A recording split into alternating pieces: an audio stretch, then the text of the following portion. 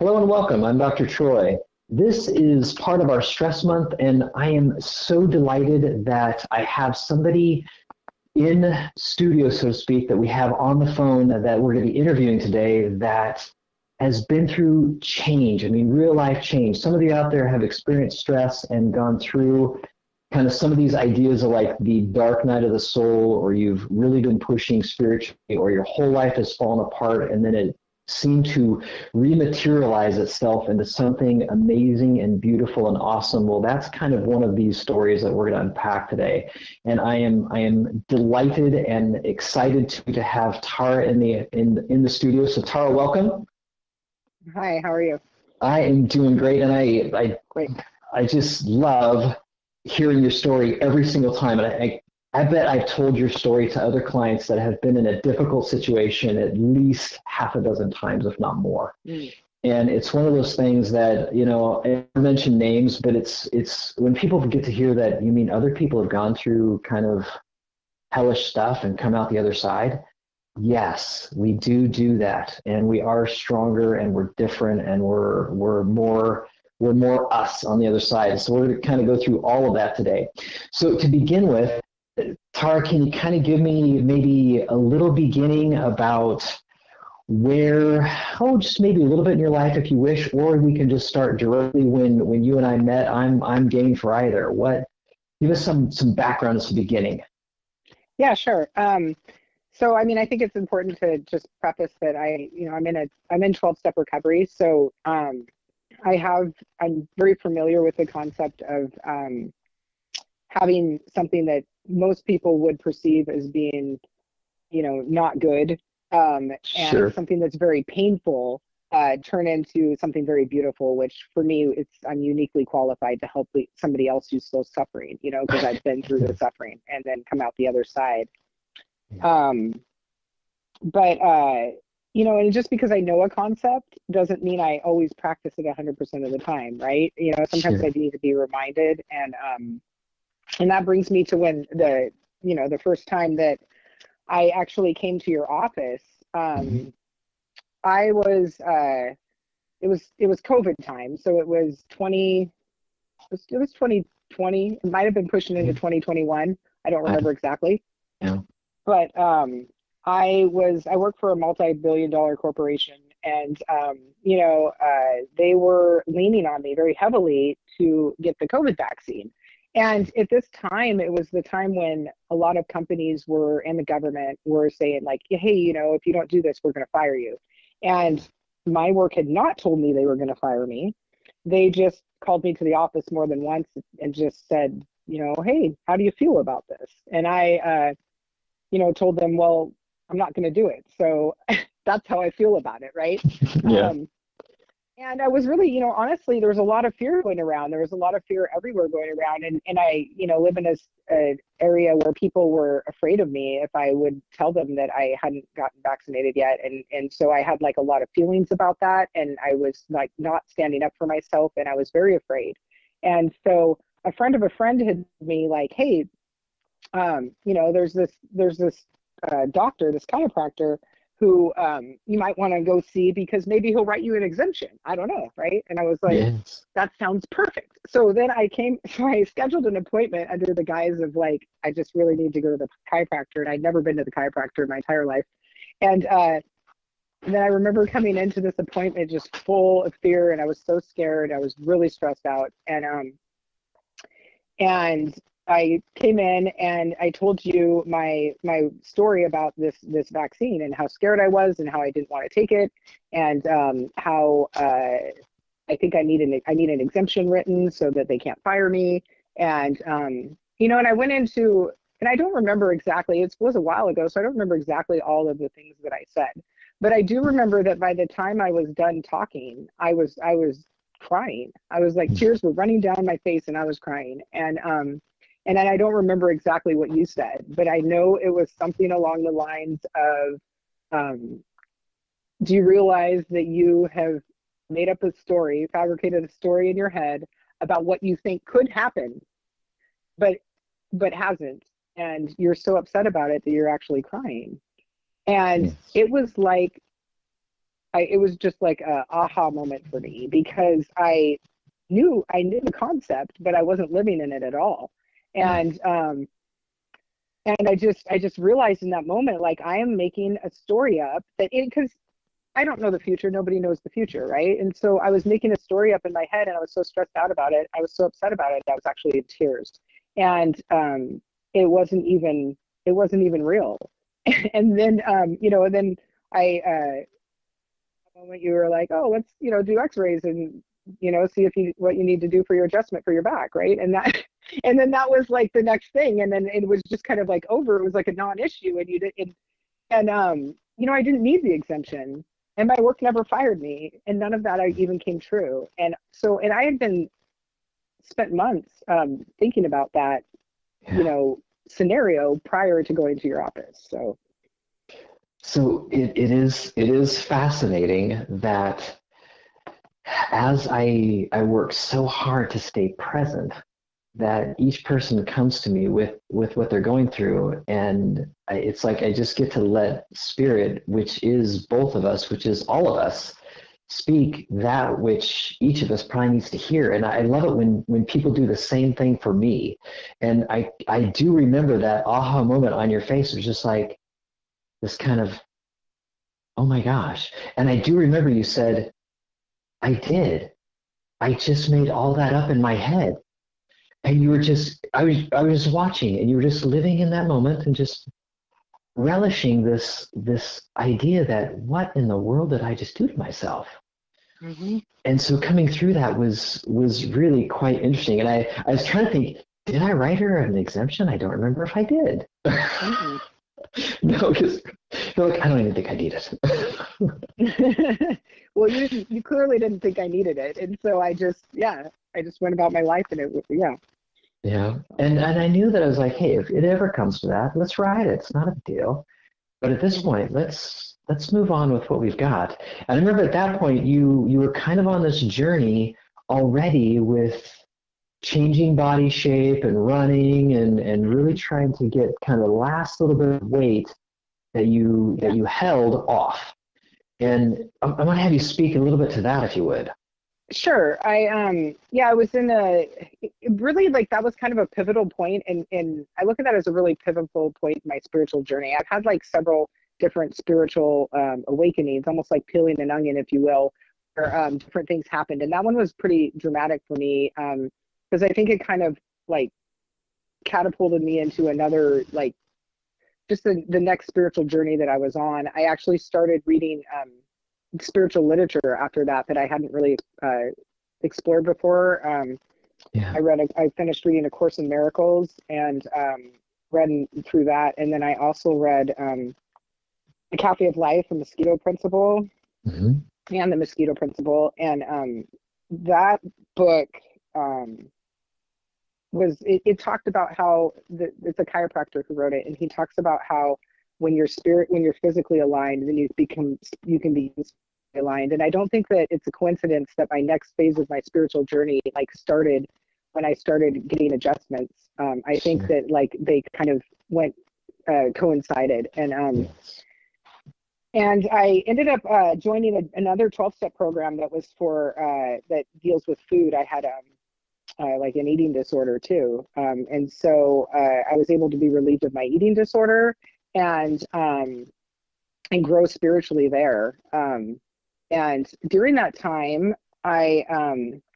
it was funny because I was married, and I'd been married for quite a while to a man who was atheist and alcoholic, who drank every day. And it wasn't really a good fit, but it wasn't like a bad relationship, and as like we fought or anything like that. It Sure. was just not like a very good fit. And I read that somewhere that, like, when you go through a spiritual awakening, if you're partnered with someone, they either have to join you or leave. They have no other choice. And my husband fell in love with somebody else, and it was, and it was interesting because people were mad for me. Like, people were like, oh, you know, screw him, and just like, I can't believe he did this to you. And like, and my mom, she would say stuff like, all we ever did was welcome into our family, and he's just, bailing on you. And Yeah. because I had been really practicing this idea that, um, everything was working out the way it's supposed to work out, or the fact that like negative situations always have a silver lining. They always 100% of the time do. I just went through this divorce with this big smile on my face. Not that I didn't shed a couple tears, but with this big smile on my face. And every time someone asked me, I was just like, there's something waiting for me. Like, I don't know what it is, but there's something waiting for me. And furthermore, I've watched my, then husband talk on the phone to this woman he's in love with, and he's never talked on the phone like that to me, or I've never seen him act that way for me. So I, A, don't want to keep him if I'm not the one for him, and B, there's something waiting for me that is so much better. And I just recently actually met the something better that was waiting for me. It's so much better than I could have ever imagined. I put out my intentions in the universe that I just wanted somebody I could grow spiritually with. And this person crossed my path who's had a spiritual awakening, is on a spiritual journey that mirrors mine. And we are able to just do all of the things that I had to do alone before, I can do together with another person. And so, the divorce was a divorce, and it was, a lot of people would perceive it as negative. Same with like alcoholism and drug addiction and food addiction, and people can view these things as negative.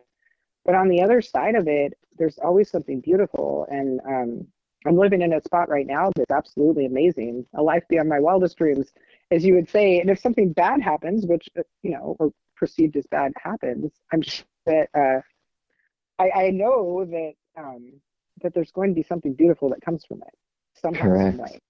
So I just kind of want to recap, because you talked about Arnaud Bernier and his book, The Cafe of Life. And it is a great book, and I am so pleased. I have the pleasure when I'll have clients that bring me in a book, and I had never read that book, and you brought it into me, and it was excellent. I remember going through it and just waiting, because I knew this was something that I needed to read, and it just popped out. So I love that it popped out for you. What this mosquito principle, can you expand it just a bit more for us?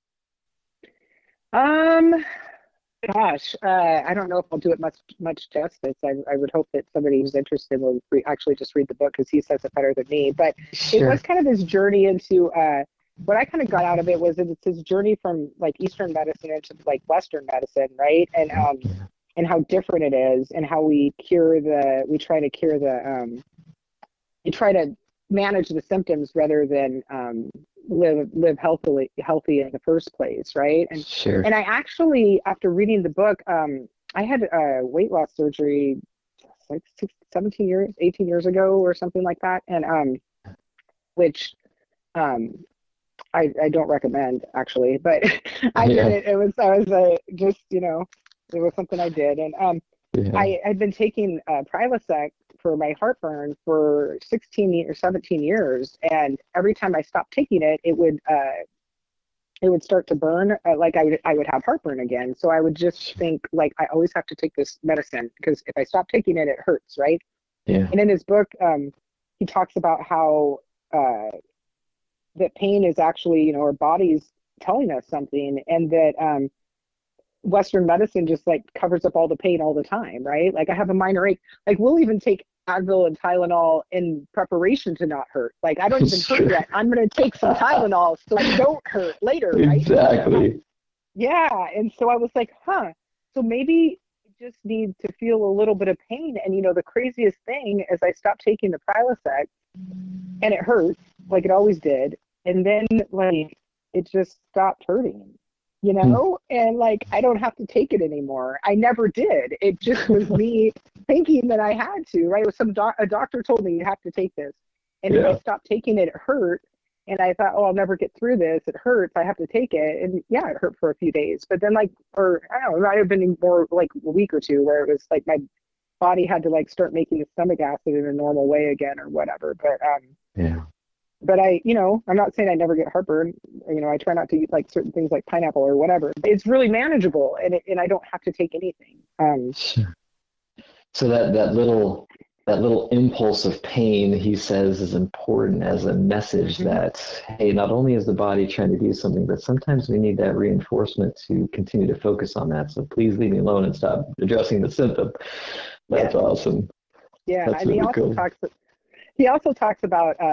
It's also fascinating that he talks about birth and death in the Yeah. book. That I think is a really cool thing too, where it talks about the energy around it, and it just is. I thought that was really cool as well. So.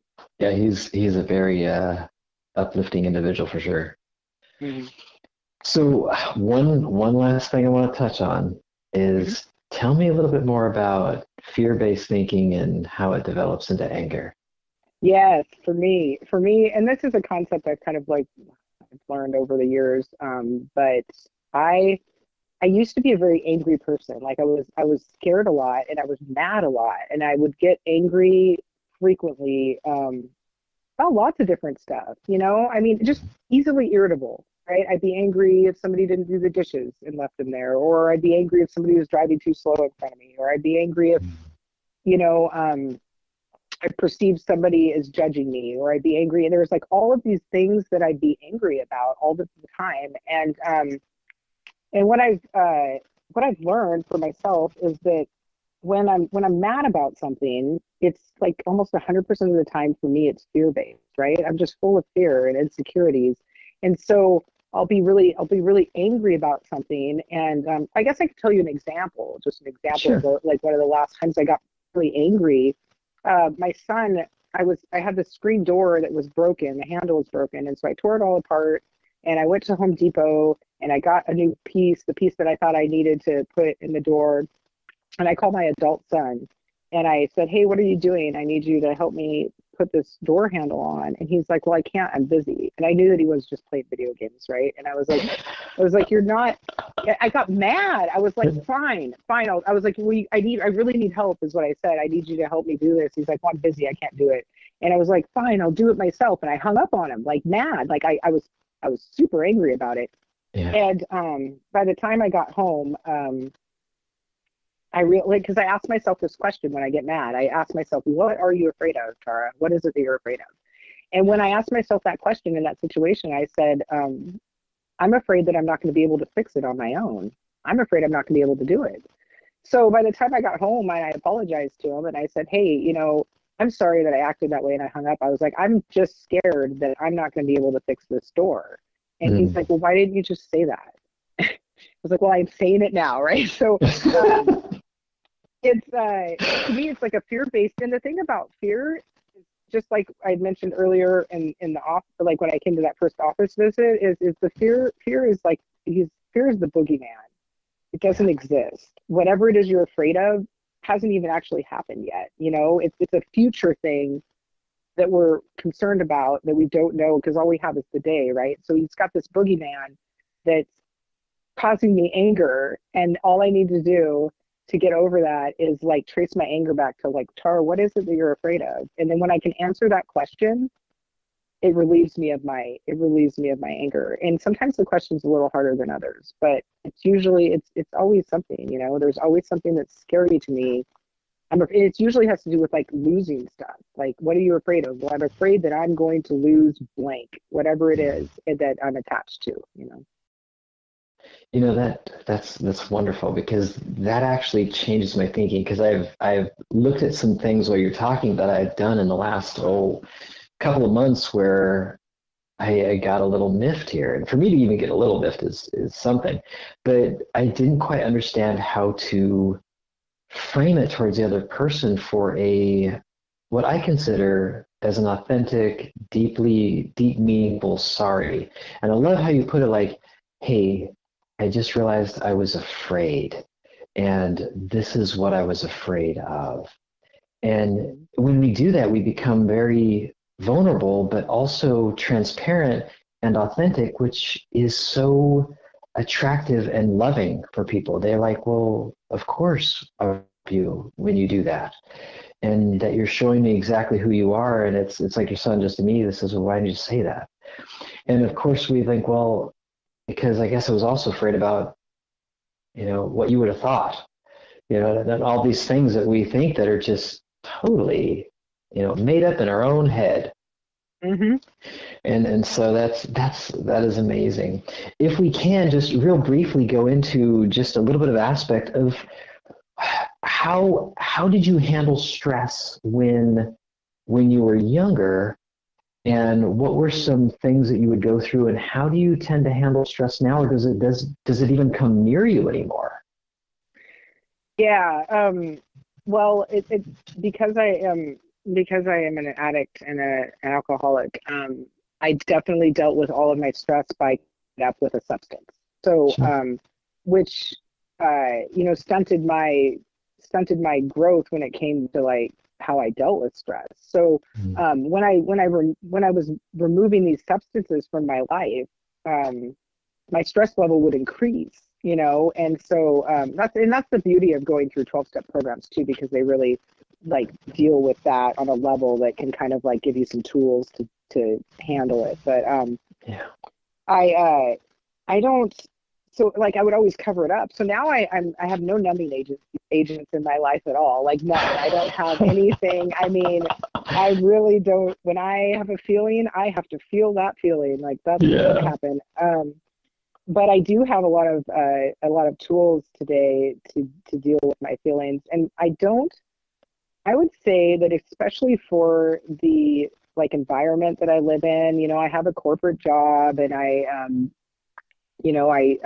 have a mortgage payment, and all of the stuff that people have, Sure. that might be stressful. I don't feel like I feel a lot of stress, and I think the reason is because I do have practices that I partake in that really are stress relieving for me. One is exercise. I do love to run and exercise. I think the endorphins released for me when I do that are Mhm. are amazing. And I know not everybody can be a runner, but I know that everybody can engage in some kind of endorphin releasing exercise, and I think that's super important. And then I meditate or spend quiet time Mhm. daily, which is really also important to me. Like when I first started practicing that, I mean, 5 minutes, like I could get 5 minutes and I was just like watching the clock, like, are we done yet? And Sure. now I can sit there for a really long time and just enjoy it, right? And I enjoy Yeah. that. And uh, it just makes my world a whole lot different. And I know people react differently to me, and I react differently. And I don't have to be mad today. I don't get mad. And if I do, it's like a split second, and I realize like, okay, what is going on here? And I correct my behavior, because one thing I love idea that I really love is, if I'm not the problem, then there is no solution, right? So I have to Mhm. figure out what the problem is, like what my problem is, so that I have a solution. Because if you're the problem, there's no solution for me. So I have to figure out what my part is. So. That's beautiful. That's amazing. I hope everybody rewinds that and plays that several times. That's awesome. That is really good. Well, Tara, thank you so much for at least letting us all kind of look into your life and what you've been through and what you've gone through and the beauty that is now.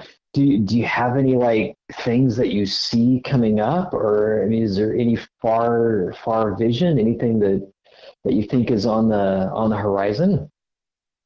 Oh gosh, I don't know. I try not to like, I mean, obviously I have plans, because everybody makes plans and stuff, but I try to just stay in the day and not have like really, um, I know that I just want to continue my spiritual practice, Hmm. and I'm really excited about my new relationship, and the fact that I have somebody I can grow with spiritually. And for me, I just want to, I get down on my hands and knees sometimes and just am like so thankful for what I have, and just, ask for the opportunity to help somebody else for today, Yeah, and ask for the opportunity to spiritually grow. And, when you ask for stuff like that, the universe answers you. And then that's in my experience. So. Yes. I know that my listeners will be like, I want to know about the relationship. And we're not going to go there. That's yours. But I have met him and I mean, I remember thinking, there's a really good presence here.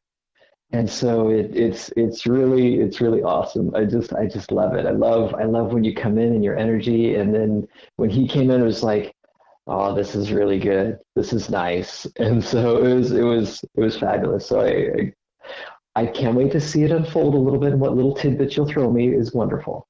And so thank you. Thank you for being part of my life too. I totally appreciate you in so many different capacities. So thank you. So until next time, I'm Dr. Troy, and remember, there is way more right with you than there is wrong with you.